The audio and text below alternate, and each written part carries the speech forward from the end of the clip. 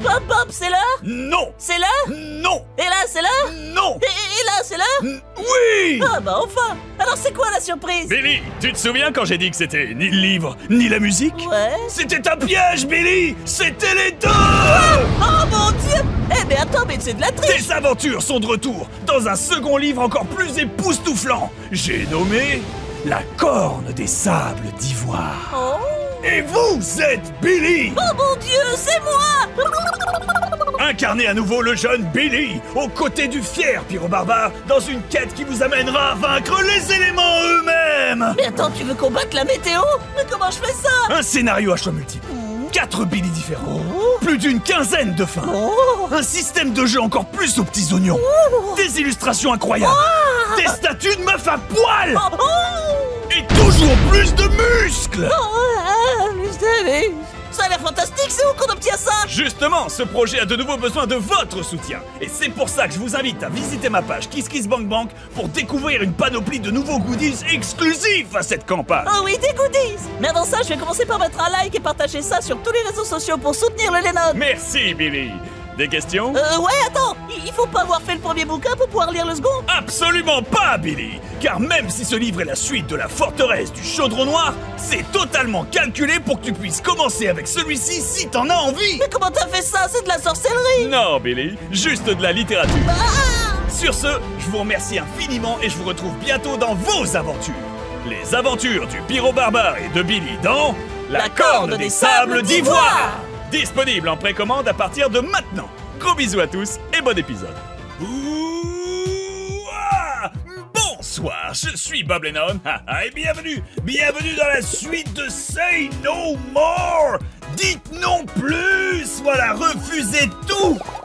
Battez-vous contre tout, repoussez l'entropie. Dites non à Dieu et aux règles de l'univers. Dites non à la gravité. Dites non à la mort. Dites non à la chaleur. Dites non à l'été. Je suis en train de mourir, il fait 40 degrés. Hey, you! No loitering!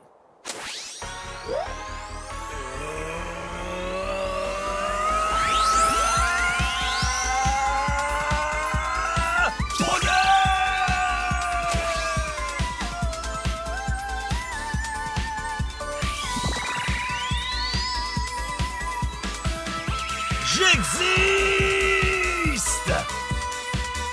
Et je dis non!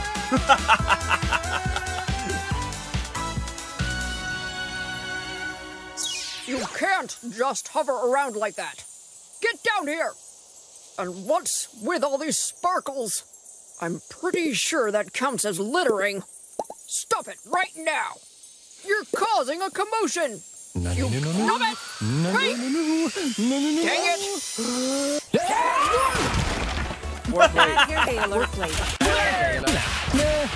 We sincerely regret your loss. Your loss? Boss? No, I said loss.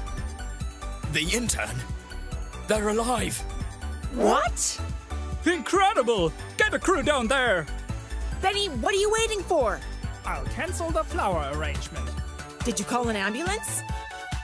They don't need one. What do you mean? Non RTT!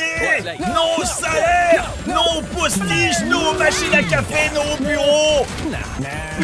Non à l'argent! Non au capitalisme! Non à la pauvreté! Non à la richesse! Non à vos vies! Soumettez-vous et pleurez!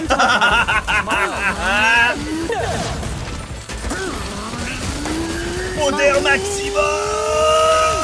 Ouh!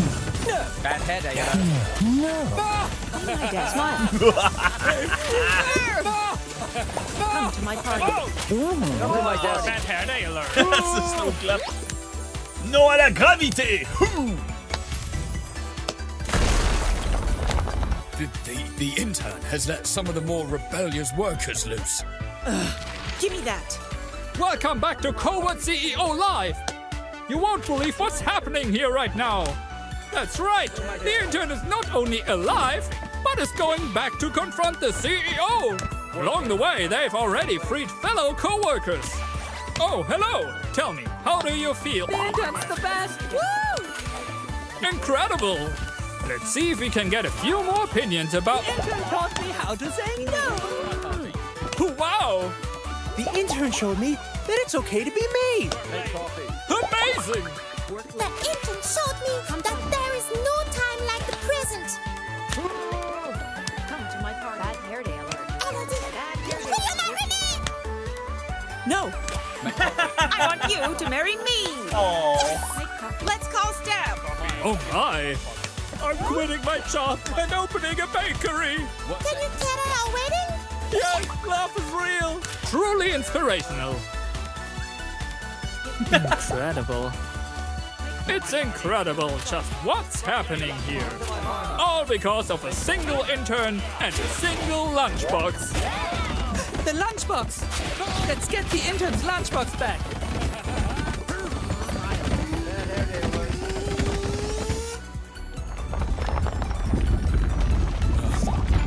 Aren't you scared?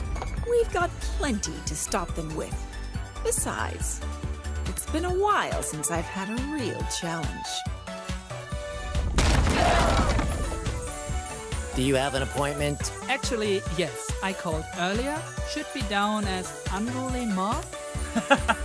Miss CEO, it's your 7 p.m. meeting with the unruly mob. It's regarding a lunchbox. What are you doing? Don't just let them in. No. Stop this right now. It's time for everyone here to say yes. Saying yes is a positive thing. It's nice to say yes to friends, and saying yes is a positive thing. It's nice to say yes to friends and family.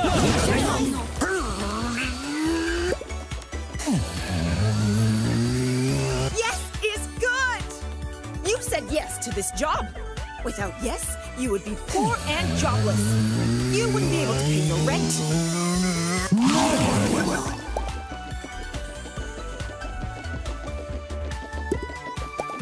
How dare you!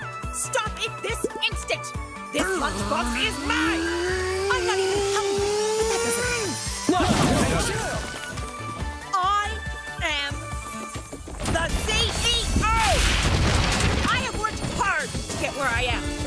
And I will not tolerate you trying to ruin everything I've made. You have to climb up from the bottom like everyone else did. Do you think I never spent any time in bad internships? That I didn't have to work 100-hour weeks as well? I suffered too. That's how the world works. No. You didn't have to force us to work 100-hour weeks like you. You could have ended the cycle, but you chose to keep it. I'm doing you a favor. I chose to give you the same opportunity as I had. You don't even have to work as many hours as I did. You could become like me if you'd only play by the rules and say yes to opportunities and do work the same quality as mine and work as hard as I do. No! How can you call it a favor? We are working for you!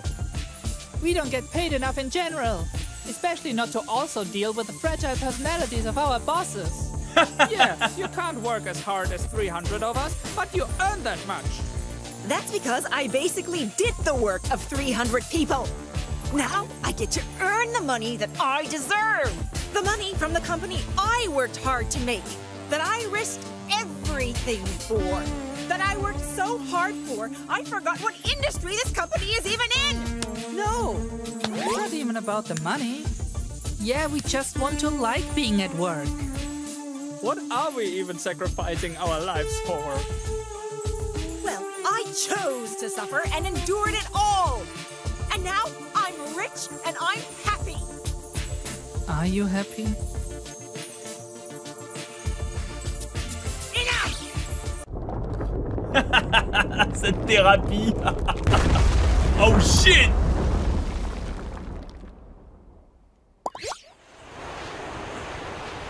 This lunchbox is mine. You cannot take this away from me. I deserve this. You think I wanted to be open all the time? To just accept whatever dumb, menial task gets given to me? To have to just run around being the lackey?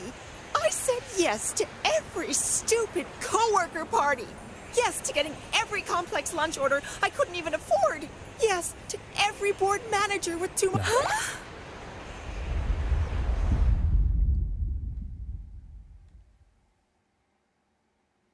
We know you're a person too. No, you don't understand. You don't get how stupid it is to have to say yes all the time. You don't know how hard it is to be happy all the time. To pretend to be strong when you feel so weak. To pretend to be happy when you feel so sad. To have to smile even though you feel terrible inside. Because if you don't, some idiot will tell you to smile. No, we know what... No, you don't get it. I didn't even want to be like this. I wish it were okay to be weak, to be sad. But apparently that makes you selfish. I just don't want to be a bad person. I just want to fit in and be accepted. Now it's all too late to change it anyway. I can't be anyone else now. I mean, what am I even supposed to do? Faire autre chose. I've just tried to do the right thing all this time. And now it's all wrong? It's all bad? How can I fix this by myself? No! Even though you went through a lot, both in your work life and your everyday life, doesn't mean you have permission to hurt others. You can't just perpetuate harmful behavior. You are in power. It's up to you to stop it for the rest of us. You can be a better person. Make the world a better place.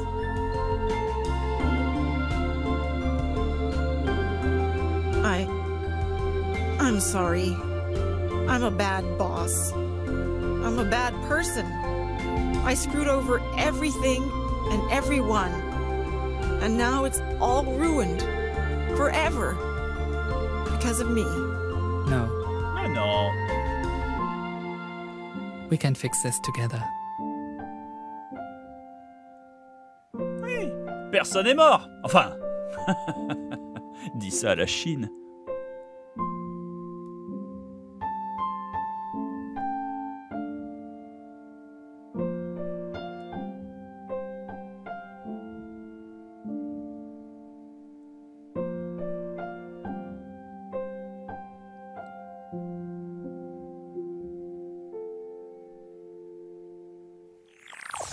C'est super, mais est-ce que je peux récupérer ma boîte?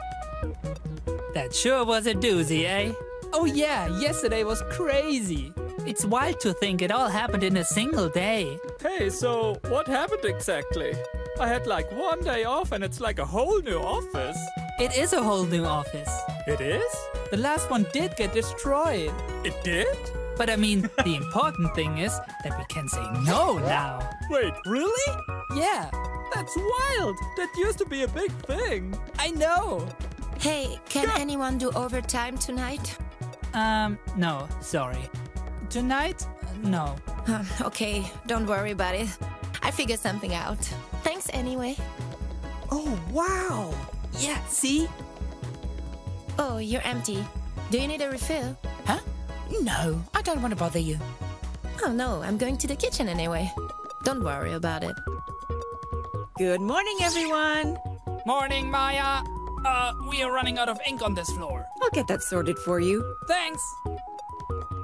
Everyone good? Can I leave work early tonight? Yeah, that shouldn't be an issue. Just log it in. What's happening? Are you and Zame having a date night? Just a little one to the movies, yeah. Aw, you two have fun. Will do. Tu fais pas péter le boulot pour aller au cinéma? Knock, knock. Ça sert des jours de congé maladie. 10 minutes. Feel free to join if you'd like in the innovation room. Maya, where are you going? Yeah, take a little break. Oh, I shouldn't. Yeah, come and relax for a few minutes. Play a round of table tennis with us. Isn't your thing saying yes? Haha. All right then, but just one. Hey, can you copy these papers? No, not really. I'm kind of busy. Ah, dang. Sorry. Hey, I can give you a hand. Oh, thank you so much.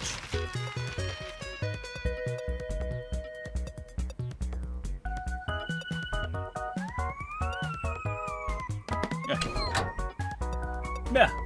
Excalibur est remise dans son pédestal. Ah. Here's your lunch. No onions. Yay, my lunch order. Thanks. Your lunches are the best. Oh, well, thank you for supporting my business. I have a lunch order for you that's 100 monies. Huh? Oh, huh? Thank you. Thank you. This is the greatest lunchbox ever. All for you. So, what do you say? I have a lunch order for you that's 100 monies. What do you say to that? Hmm? I mean, it is certainly a very delicious and special... I guess I'll have to give you my best friend discount. That means it's free! Yeah! Lunch order received. I'll see you soon. Il a une IA à bord de son camion de glace. Ah! Hello, knock knock. Oh, looks like you're ready for lunch. Let's go.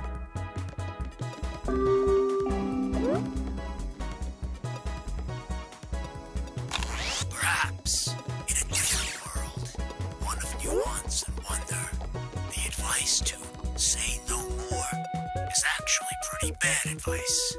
And maybe, in that more nuanced world, many people would never need such straightforward advice. But all I'm really asking is that you live your life each day being the best person you can be. Saying no to things that are unreasonable. Saying no to things that cause you or others harm. And understanding the power you have to change yourself. To change the world. And the systems that you live in. Saying no more means what it says. It's not about always saying no. It's not about never saying yes. But if you're listening to this, maybe you should consider the advice and say no more! Dire non plus!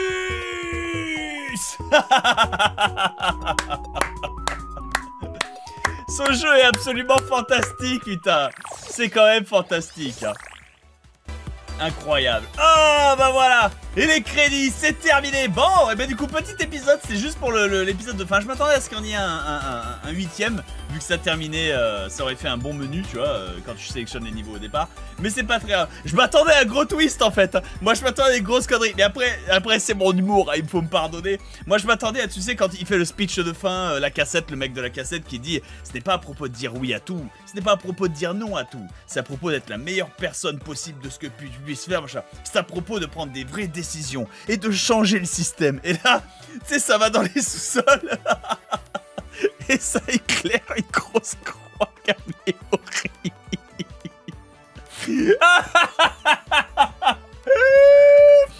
Pardon.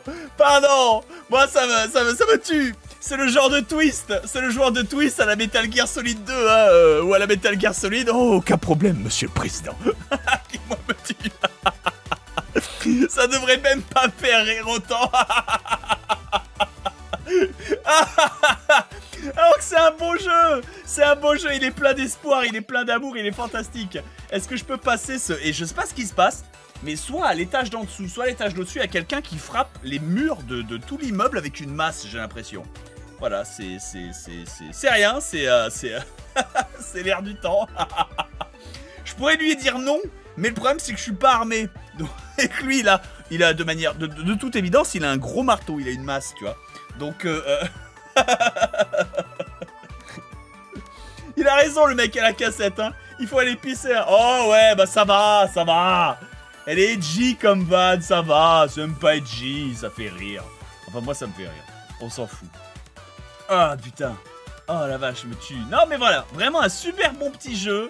Say no more. C'est mignon. Il n'y a pas de gameplay. Ça fait les vannes à ta place.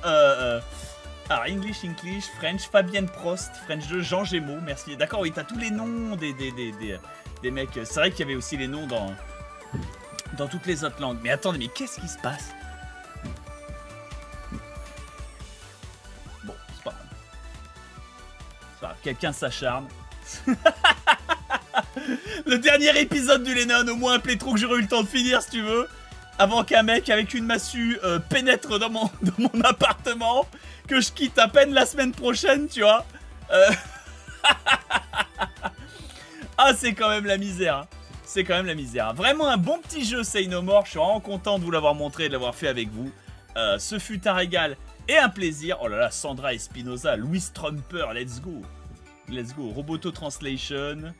Bartosz Lewandowski. Voilà, un bon petit jeu. Et c'est vrai que j'aurais bien voulu savoir ce qu'elle fait, l'entreprise. Hein. Mais c'est comme dans les dessins animés de Mickey, tu vois. C'est Big Company Incorporated. Hein. La World Company. Le boss de fin, c'est Sylvestre. Ici, à la World Company, on fait des gros sous. On aime accumuler du pognon. On fait ça. On n'en fait pas réflexe, mais bon. Ah, putain. Ah bah, super. Et en plus, moi, j'ai tout qui se déclenche de mon côté. C'est impeccable. Et donc, du coup, il termine... C'est quoi ces crédits? C'est moi où les jeux vidéo ont des crédits de plus en plus longs de nos jours. On dirait des films. Vous êtes pas si nombreux à avoir travaillé dessus, je refuse d'y croire. Voilà. Allez vite. Allez. Allez. Mais... Il s'en bat les couilles. Cette orange, elle me tue. Ah, putain. Oh, la vache. Bon. Et ben, globalement, pour moi, tout va bien, braves gens. Je déménage, je m'installe dans un nouvel appartement, je continue et refais ma vie. J'avance. La corne des sables d'ivoire, grâce à vous, fonctionne très bien, même s'il reste encore une quinzaine de jours pour clôturer tout le reste. Tout fonctionne, tout a l'air de bien aller. Oui, pour l'amour du Christ. Est-ce que vous avez tous... Ils ont tous des messages à dire. Oui, merci à ma petite amie. Merci à mon autre petite amie pour avoir été complètement folle avec moi. Merci à Luc et Bart. Merci à Han. Merci à Miles. Merci Catherine qui dit merci pour m'avoir appris à tenir tête à ce qui me plaisait pas. Merci Alex pour l'aide au niveau du son. Non, Marius, Mike. Pitié! Pitié! Ah, pitié! Je suis contractuellement obligé par YouTube de rester jusqu'à la fin des crédits! En tant que youtubeur, c'est la déontologie! Mais s'il vous plaît, ne rendez pas mon métier plus difficile qu'il ne l'est pas déjà! C'est terrible! C'est terrible, faut pas que je dise ça, après vous croyez qu'il n'y a pas de problème à être youtubeur.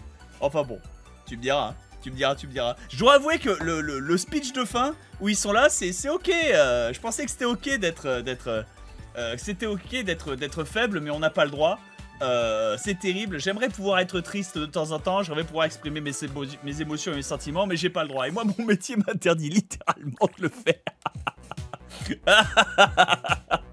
Ah, c'est terrible. Say no more. Et ben voilà. On a terminé les aventures de Benzou. Il n'y a pas de scène post-crédit. Ah d'accord, c'est l'épilogue, j'avais tort. Effectivement, il y a bel et bien un truc, c'est l'épilogue, ça veut rien dire. Ça veut rien dire. Mais effectivement, le poder était maximal. Bon, et ben voilà, je vous conseille vous-même de le faire ou de le faire découvrir à des gens qui n'y ont pas joué. C'est toujours un petit jeu à la con qui est marrant. Ça donne à réfléchir, c'est de la bonne morale. Faites-y jouer vos enfants, c'est toujours un plaisir, c'est des choses à ne pas oublier. Au passage, je remets les crédits parce que ici, on aime souffrir. Voilà. Gros bisous à tous, merci infiniment. Ah, c'est bon, je peux les quitter? Oui, je peux les quitter, c'est bon. Gros bisous à tous, merci infiniment braves gens, je vous aime tous très fort, je vous verrai durant la Japan Expo pour dédicacer des forteresses du Chaudron Noir et parler de la corne des sables d'ivoire. Je vous remercie tous infiniment, gros bisous à tous et à la prochaine. Allez, zou. Oh, miséricorde.